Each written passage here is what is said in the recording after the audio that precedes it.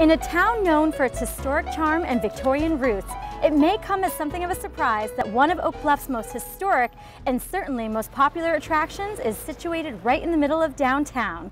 Easily found by its distinctive red barn siding, the Flying Horses Carousel is one stop that belongs on your Martha's Vineyard bucket list. Hi, I'm Guinevere Cramer with Point B Realty and talk about classic Martha's Vineyard experiences. Not only is Flying Horses the oldest operating platform carousel in the country, but it's been delighting generations of summer visitors and locals alike since the late 1800s back in the Victorian era.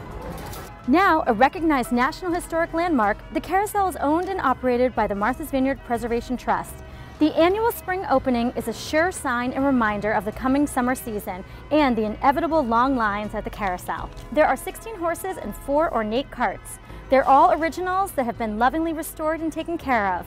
There's period artwork and architecture, and the carousel soundtrack is provided by a vintage organ. But the focus at the Flying Horses soon becomes the brass ring.